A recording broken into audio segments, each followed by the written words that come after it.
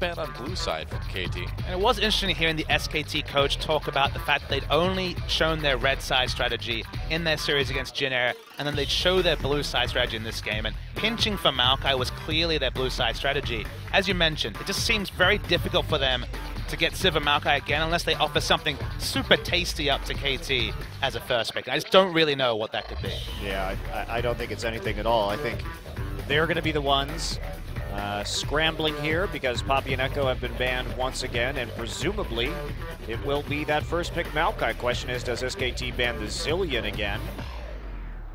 I don't think you do on the red side. No, I don't think so either. At least you get Sivir if you don't ban away one of Sivir Maokai as a trade, so... You'd think they would take the Maokai if it doesn't get banned. Maybe the Corki? Yeah, you could ban the Corki. That's definitely an option. Graves. Okay. Huh, okay. All right. They're thinking about KT's second round of picks with a ban like Graves. They know they're going to be taking Sivir in their side of the draft, or you have to heavily expect them to do that. Jungle Pool is at full power outside of that Graves ban. Well, I wonder if we're going to see something like Sivir and Nidalee or something like that. Sivir and Nidalee's a bit of an awkward combination, as we saw in the last game. Yeah, I guess it's true. You got some decent pick right there, but generally speaking, if you want to go for the Nidalee, like Lucian's just a better AD carry in almost every single composition that you could basically dream up. They think they're going to take the Trundle right now. There's no reason to put the priority on the Nidalee at the moment, with Kindred and Nidalee both still available. Worth noting that Hachani's 10-game winning streak as the Trundle was brought to an end last game. First loss in the season. That's a good point. I wonder if someday we'll build a QSS / engage better. Yeah, Survey says yes. It's possible. Sunday's second most played champion of all time is the Maokai, and it is his highest win rate of those top pick champions. I did the research earlier, Monty. 2 picks over to KT Rolster. And what do you go with here? You just grab your bot lane, try to reveal as little as possible. Lucian would obviously be the safest AD carry choice as an answer to the Sivir. The question is, what KT want to do this time? Because their gimmicky Fizz-centric top lane comp clearly isn't happening here. We already have Maokai almost 100% confirmed as the top lane. They've got their pick of the junglers, and as you mentioned, there's not that awkward synergy with Sivir to deal with, so the Nidalee, once again, I think is fine for score, and they just draft their support. And you were talking about someday having a significantly better record on Maokai, but his Maokai record is actually worth discussing. He's played 28 games all-time on Maokai, and he is 23-5. That's really good, That's over an 80% win rate on that champion in his entire career. And it's not like Someday's always been on teams that have a whole huge winning percentage. But if we think back to the time that Someday did win champions in 2014, a lot of the play that the KT Heroes had in the finals were based off his excellent Maokai teleports. And you might think a meta where top lane carries have been pushed out would be a bad one for Someday. You know, this guy who was one of those last bastions of top lane carries, whatever the meta, but Someday equally as adept, specifically on this Maokai. He's a wonderful Maokai player. Really, really strong. Well, we could see... Oh, Elise, and maybe that Tom Kench. Okay. Now I wonder whether or not KT is going to try and blind pick a GP in the mid lane or something like that. They could still go for the Corki. Lysandra, you would think, is the likely pick here for SK Telecom to round out their composition.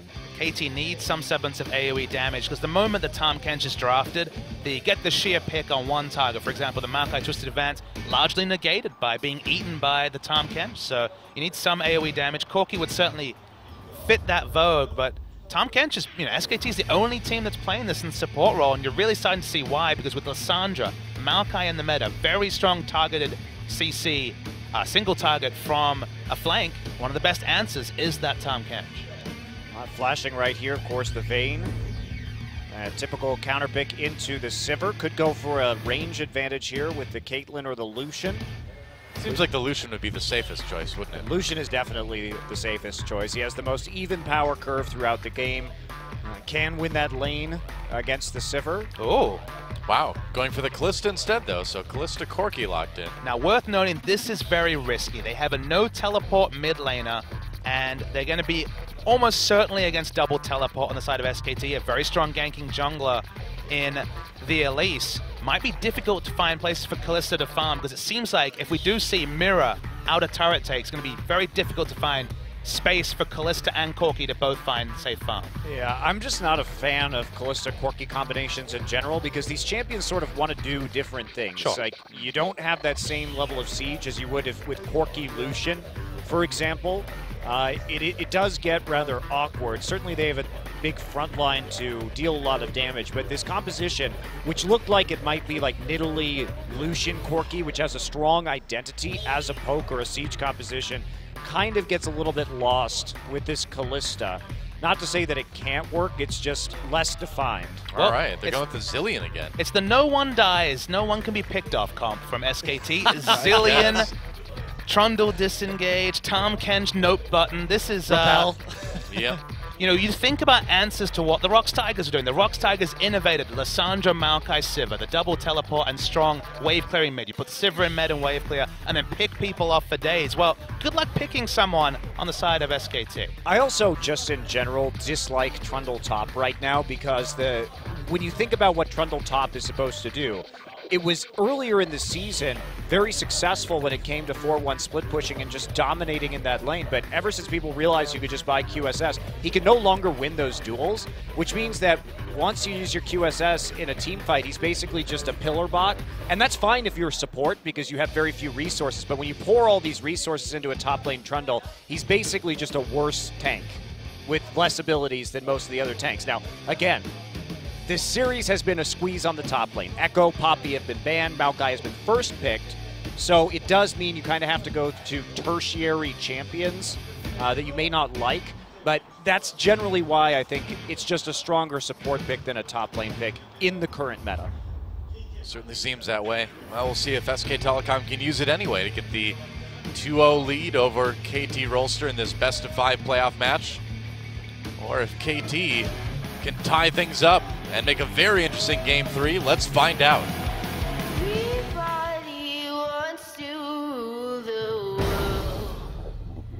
There's a room where the light won't find you.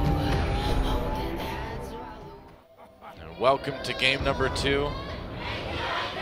KT Rolster versus SK Telecom. SKT coming into this one with a 1-game lead, but the draft a little bit suspect this time around for SKT.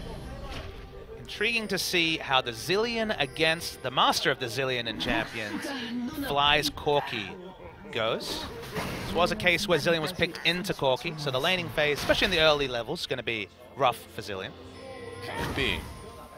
I just am intrigued because SKT, they put more of a priority on Elise, some action here early, on Elise than most of the other teams do, but what that leaves them with here is a basically like Bang comp.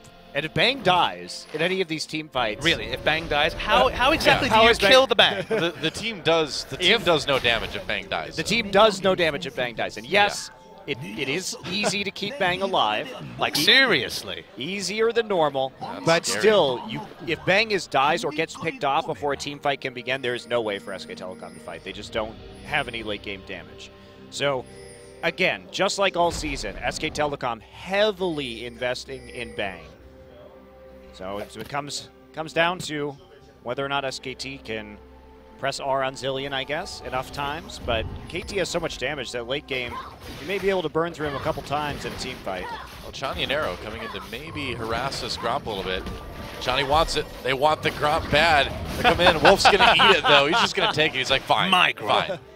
I'm going to make sure I get this. Nice catfish on frog action right there. Yeah, if you're into that sort of thing, I guess. I'm not going to judge. Is that in your Google searches, Monty, if I go on your PC? Well, I think it's going to be in most of our audience's Google searches now. I don't even Sorry, wanna know. Google. I don't even want to know what that comes up with in Urban Dictionary or something. Trending searches. Yeah. Catfish on frog. Action. Action. Can't forget the action. That's true. That's the whole point. Wolf just I cast barfing champions. minions at people. Sometimes we forget the action. Yeah. Well, it depends on the meta, right? That's true. Rox Tigers never forget the action. That's true. That's why they're my favorite team to watch right now. And sometimes I like to take a step back and wonder what the Rox Tigers made of Game 1, Monty.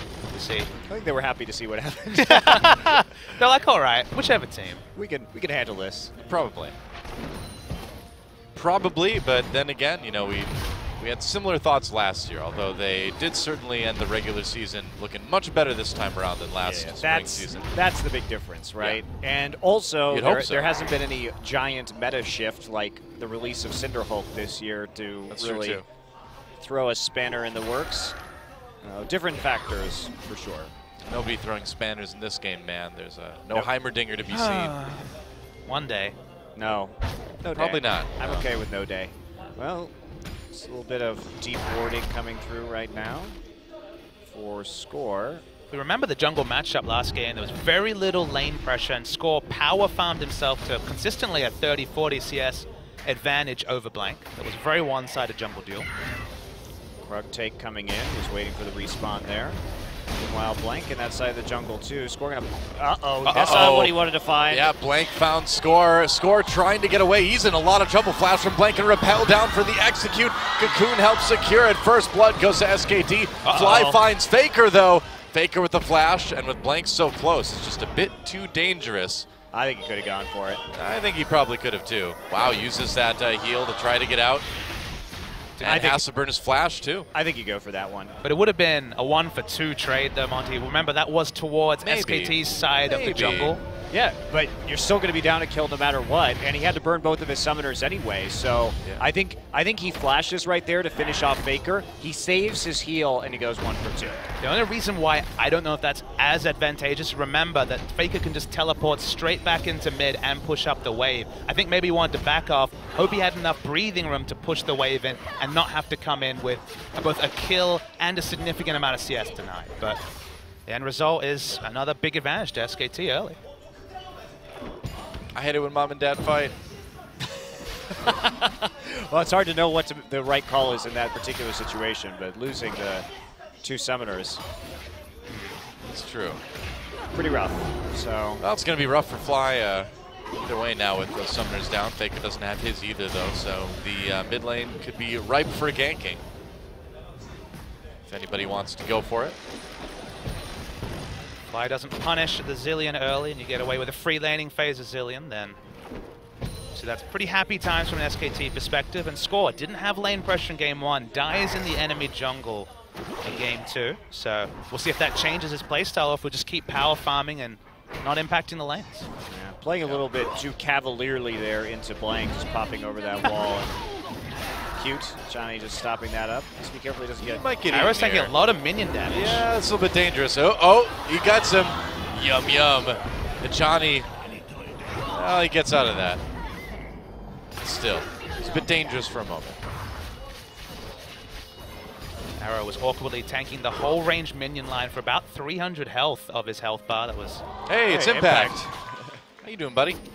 Favorite son. GBM was here for Jinaz's match earlier in the week. Captain Jack was here yesterday too, actually. Yep. Welcome back to Korea, Impact.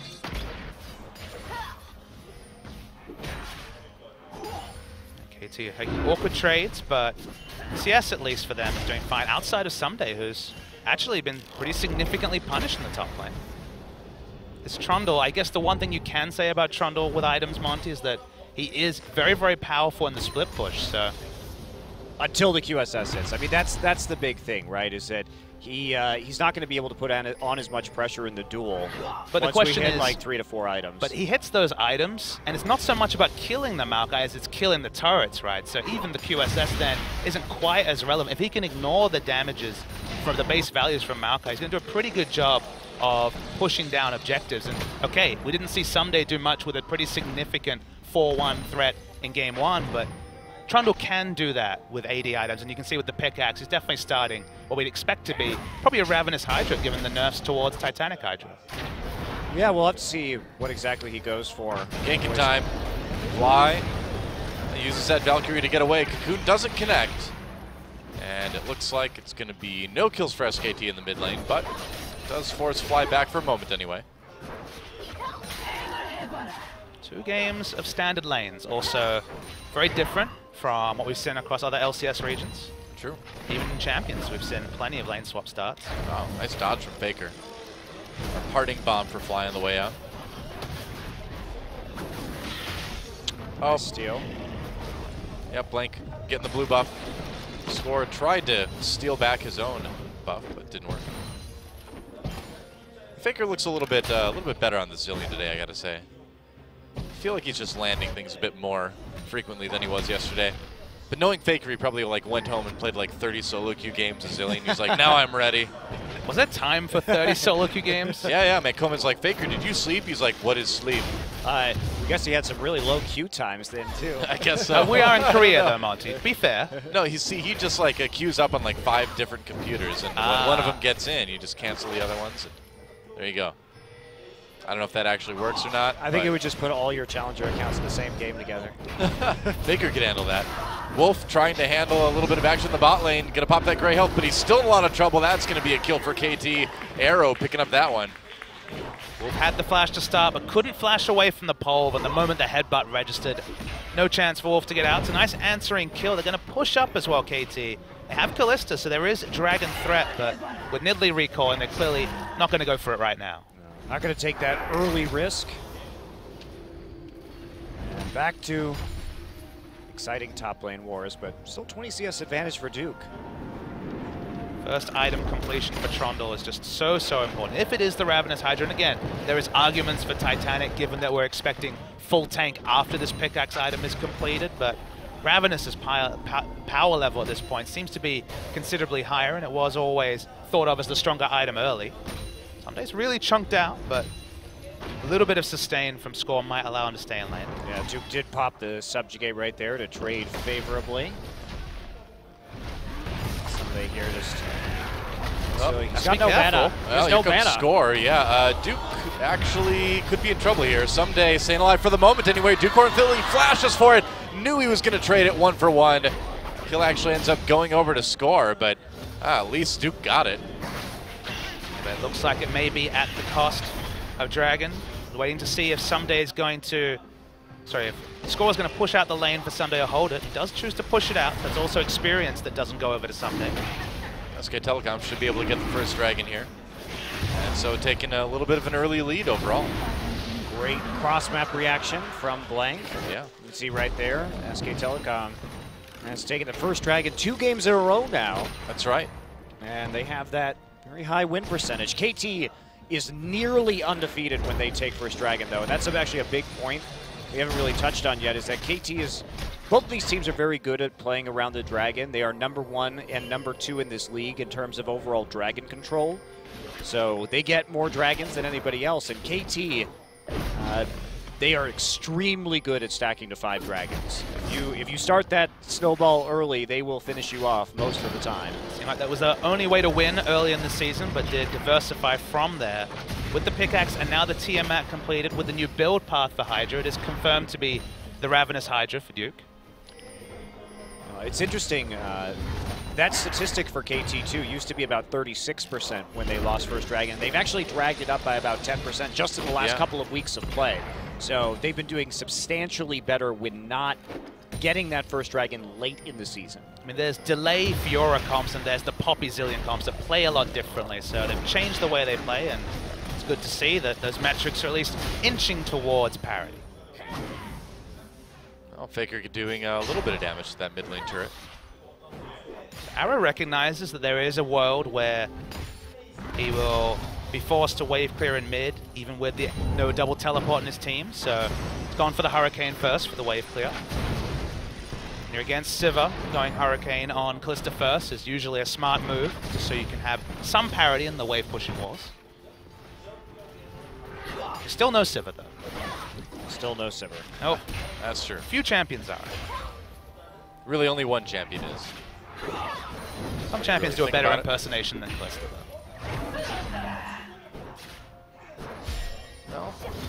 Pretty quiet game for a few minutes now, aside from a little bit of action early on. There's so much less to talk about than usual, though, because the lane swaps just haven't been on, so it's been standard lanes. We're still in Korea, where very rare to see the kills. I say things like that. Oh, nice attempt from Fly. I say things like that because usually when I do, then action starts happening. Oh, we're getting superstitious now? I'm just going off of what I have observed in my own history. It's great. Doe's been talking to an esports shaman. Yep, so glad we've got... That's a different game. Correlation. Oh, sorry. Correlation is causation now. That's right. Scientific method, thoroughly not applied. Mice come from grain, last I checked, so this should work. That's right, flies come from rotting meat, too. There you go. Yeah. It's science. Medieval science. Get your science out of my League of Legends, Twister.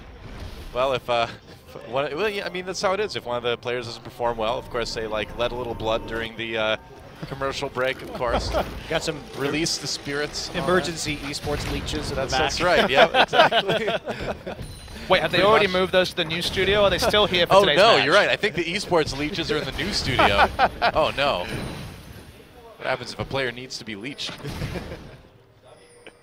Competitive integrity, OGN, please. Well, the teams have to bring their own emergency leeches. That's right. No, they keep the leeches locked away so that you don't put any scripts on the leeches. Of When course, they get of plugged course. in, they don't download anything to the players they can use. You know how it is. Scripting leeches. Yep. Esports problems. That's right. Korea's really on another level. Well, just still kind of waiting for things to happen. No dragon, so that's about it. Here comes Ravenous Hydra to turret damage. Yep. It's not on the screen, but let me tell you, it's a lot. It is. We can see it now. Wow, he may actually just kill this turret right here. Well, Maokai just doesn't feel like he has the vision someday to step up. Finally does, but most of the turret done. Yeah, he got most of it. The proxy started. Yep, doing a bit of dirty farming behind that turret. We know exactly where score is. Won't be a mystery. Looks like KT score on the bottom side. Blank again, taking another objective. Getting the Rift Herald this time. Both the Dragon. Vigor actually going to TP in for this. Wow, all right. They're just going to try to get this dive onto Someday. The turret low. Someday gets stunned by the bombs, of course. Here comes Blank to try to finish it off, and he does. The kill for Blank, taking some turret hits, but he'll get out with like no health left. Is the investment worth it though? Fly's getting free time mid, doesn't have Trinity Force, but will still do plenty of damage. Faker's made 2 very assertive plays towards top lane in his zillion games. Left a lot to be desired yesterday, and I think they're losing out on the global trade here as well. Yep, 2 for 1, the turrets, and it's all in the cost of getting Duke ahead. Now, he is very ahead, but I think that once we see the Iceborne and then the QSS come down, he's not going to be able to bully Someday quite so much. Those dives are going to be much more difficult to accomplish underneath the turret, and a lot of that trading pressure that he has right now is going to be sapped away. Oh no, the wolf. Oh, did it reveal them? I guess Wolf not. Bro does not reveal. Oh, well, a different wolf was coming towards to reveal them. So it did happen in the end. Plans upon plans for the wolves. Oh, double stun from Faker. Nice. Forces the heal from Arrow. Yeah. Wow, getting a summoner out with just a couple Qs. Got a nice stun to Maokai underneath the turret there, too, on the dive. Yeah. But Yeah, his Zillion really is looking better today than it was yesterday. Doesn't take long for Faker to get his eye in on a champion. Apparently not. The one champion again, the one black spot was Twisted Fate, but very clearly recently his Oh, Twisted no. Fate prowess has been much improved. The black spot is still Xerath. That's true. Yeah, yeah. But you know, a lot of those Xerath losses was Koma's fault. he shouldn't have picked Faker into that. The blind pick first pick Xerath was a Yeah. dark time for SK Telecom's drafting phase. Yeah, I'm blaming Koma for that one.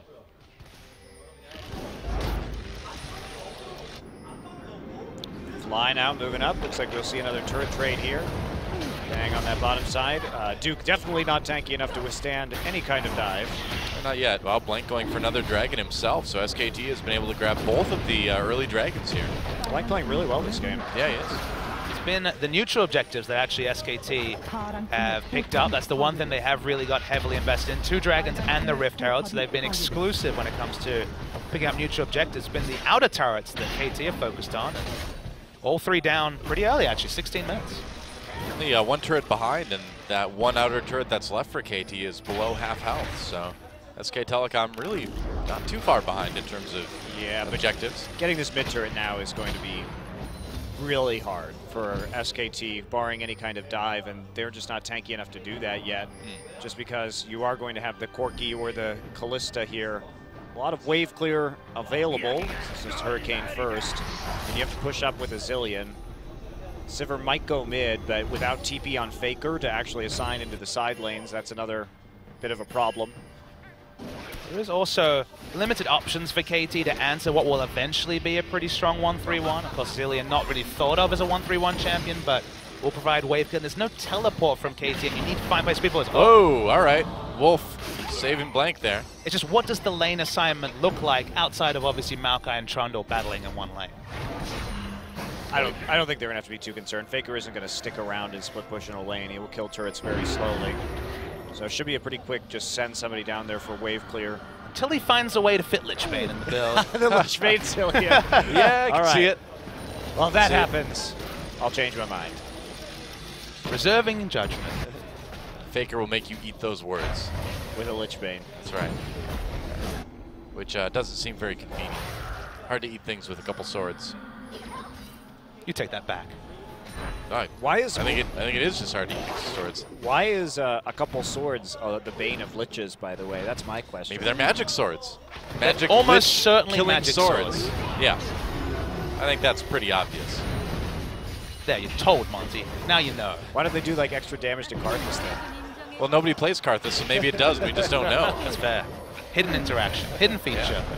Thresh hasn't been played in a while, so we know that Ghost Gangplank is not actually a real ghost. He's just a dude dressed like a ghost to be scary. It's not even that scary. Nope. He's spooky, though. A little bit, you know? It's just like any other Scooby-Doo villain. It's true. Not really that scary. Well, SKT still trying to find an angle on that mid lane turret, but KT pushing into the top jungle now. And that's going to make it even harder for SK Telecom to do that. Just see if someday it just disregards magic damage and just stacks armor and gets this a QSS as his only magic resist item. It is some decent damage from Elise, but obviously just the Zillion and the double bomb's probably not going to be sent Maokai's way. KT going to put a lot of pressure on right now. There's not really anything that SK Telecom could do to respond to this besides try and TP in. Duke, I think pretty far forward. Yeah, Blank is not really too close by. Teleport cancelled from Faker. This is actually a really good setup from KT. They pushed out the mid lane with the blue buff on the Corki and built up this side wave very methodically, got everybody over there. And Duke, remember, really vulnerable to dives with this build. Yeah, he's going to go in anyway. Drops down the pillar. Arrow a little bit slowed. SK Telecom forcing KT away from the turret for the moment anyway. Just denying them a lot of farm. So, and KT slowly using the siege composition to chip away bottom tier 2. Duke's build is completely constructed to be in a lane against one person. When you send a team against him, that wave clear is pretty irrelevant. It's not tanky enough to engage. Faker has to be there too if they're going to stuff this dive. Remember, he's a big factor in keeping people alive if they 5-man dive this. I think they might just try to trade this for the mid lane tier 1. Yeah, they will. Not a great trade though. The only reason you do this is if you feel like there's no other way for SKT to claim this outer mid lane turret in any sort of even fashion. It just does seem like a pretty severe price to pay, and although he'll push on a little bit, it'll obviously only be little incremental chip damage. That's actually getting to be a decent amount of damage on that turret. At some point you end chipping and you just start exploding things. Yeah. About 2/3 of the damage, so not bad. Really not bad. Huh, okay. So SK Telecom does manage to trade turrets, still just one down. Getting that outer turret especially is really nice, and the gold is dead even. KT really needs to start thinking about this next dragon. They're going to be in a great place in terms of their power spikes, couple items onto their carries. Will Kalista find a time to shop? Has basically everything except the recipe. So if she has that item completed for the dragon fight, KT are in a wonderful spot to contest. Oh, yeah, definitely. Look at that. 1,600 gold right now. Needs to shop now. Easy shop there. She goes back. And one thing we didn't discuss yet is that armor itemization is going to be very efficient against SK Telecom's composition in the late game. I mean, the damage is going to be marginal, even though Blank does have the Rylai's Crystal Scepter here. From the Zillion and the Elise in the team fights. Very true. Dragon's up in 25 about now. KT can set up any flank wards for someday, or whether they'll just try and roll in as a 5-man unit. Maybe they'll even be the team to leash the Dragon. So far, SKT have had complete control around the Dragon Pit. They've already got one ward over by the blue buff on the SKT side, so that's something that someday could come in on. KT can play this patiently, though, because they will have the top lane pushing in ever so slowly. So there's no need to rush this. They just need to make sure that they get the objective in the end. But they have the better minion wave control right now. Everything's where they want it, and the longer they wait, the better it's going to get for them. Yeah. Fly has the package, so even without teleport, he's been able to maneuver this wave, push it in. As you mentioned, 6-man working for KT. Okay, they're going to go in onto Someday. And Chani with the big engage, pulled out with the Fate's Call, goes back in again. Someday extremely low during that fight. Blank, Ignite ticking away on him. He survives, though, somehow, some way. And everyone kind of disengages. KT, can they claim a dragon? Doesn't look like they want to try. They need to go try to save that tier 2. Or do they? They did waste the Chrono Shift. TP still up for Someday. Yep. Blank survives in the worst way with his left veil. Oh, Faker. Faker flashes over the wall. He has to get out of there. It's played by Fly. And SKT can't fight this anymore. Their Trundle ultimate is down. They don't have Chrono Shift. They don't have any of their ults available. And this is not really, they're going to be quite squishy with Duke's build as it stands right now. SKT's cooldowns are a little bit shorter than KT's big teamfight ultimate, which of course is Hachani's ult, which won't be available. Both Bang and Faker's ults will be up very soon if they do try to re-engage around Dragon. Yeah, here comes Faker back towards the mid lane. Fly just zoning him out. Right, SKT's ult's back up. Yep, missing Duke's ult though. All right, they're going for the Dragon. KT coming down, Faker's a ways away. He's gonna teleport in. Someday waiting for it, they want to try to steal it. They don't steal the Dragon away. SKT gets it. Score a little bit separated from the rest of his team, and SKT, do they want to fight this? Well, I don't know. Hachani comes in, Duke in a little bit of trouble there. Bang doing damage from the side, but he's at half health. Needs to be careful. The first kill comes in favor of Faker and SKT. Duke chasing Arrow and Hachani away. Hachani with that Fate's Call gets the knockup. Meanwhile, though, Arrow hopping around. They get a kill. Oh, but Faker's going to bring him right back. Faker, though, with another kill onto Hachani. And SKT get the Dragon, get the tier 2, get the team fight win. And they're going to take a little bit of a gold lead on top of that. SK Telecom really just took a very narrow timing window right there, and KT should have been contesting that Dragon sooner. Instead, they allow SK Telecom to get those major ult cooldowns back up, and that's going to be the result because they have more abilities to use. It was so clinical at pulling the trigger literally as On the Hunt comes up. They go for the fight, even though Faker wasn't good, had to teleport into the middle of the team because obviously Zillion's not going to be flanking, but you can see the payoff, just playing those cooldowns well. The flow-on effect is Baron. Yeah, very nicely done. As you see, the Fate's Call and the Unbreakable Will really necessary for KT. Both down. Yeah, Duke gets his ult back up too, so right there, and that means that you see this re-engage. There it is, the Subjugate gets used again instantaneously onto Someday, and that's a nightmare. KT missed the timing window. They should have played more aggressively onto the Dragon earlier, and instead SKT mops up the fight. Yeah, it's way too late for that Fate's Call and for the Unbreakable Will to mean anything at all. Really excellent timing from SK Telecom. I honestly thought it was pretty bizarre, Monty, because the thing that happened was that Blank was DPS'd out and they drew out the Zillion ult for no result. Blank had to recall all the way to base. Faker had to go back too. And they didn't start the Dragon. Like, that's the most obvious window ever. The person being chrono shifted, not dying, is basically 15, 20 seconds of having to go to base, come back, and all that time was wasted by KT. Yeah, and they definitely could have won a team fight if all of their ultimates, I feel, had still been down. Well, remember, Maokai has basically no ult cooldown, very short. Nidalee has no ult cooldown. Corki has no ult cooldown. They were team fight ready much quicker than SKT, and they did nothing. SK Telecom pressuring this tier 2 tower up in top lane now. Getting a lot of damage in on it already. And man, I gotta say, I've been saying it all game, but Faker has been looking so much better on the Zillion. There's another stun onto Chani, chaining a little bit of that CC. Wolf trying to get up for a bite of beef. Doesn't quite get it though. And meanwhile, it's Trundle, who's always going to have the split push advantage against Maokai with this AD build with Baron buff minions. Guess so, yeah. It's going to be free objectives. They need to send more than just Maokai down bottom. Wow, SKT looking why does it always go this way? Because it's SKT, man. That's why I always say never bet against SKT. It's not over yet though. Chani comes in, pulled out with a Fate's Call, re-engage. They already kill Fly though. Oh boy, all right. All right, this one looks like it's pretty much over, doesn't it? In fact, this may be the game. Fly down, Hachani down for a good long time. They've got the Baron pushed. Minions. Yeah, they have the damage. Yeah, they do, yeah, and got plenty of health still on the members of SK Telecom. Looks like they're going to be able to wrap up game number 2 a little bit quicker as Someday tries to go for a last-ditch engage onto Faker. Arrow and Score on the side. They do present a big threat, but are they enough of a threat? SKT may not be able to finish this now. Minion Wave comes in. Fly coming up really soon, though. I think it's too risky. Yeah, they're backing off. Close call. Nice hold from Arrow and Score there.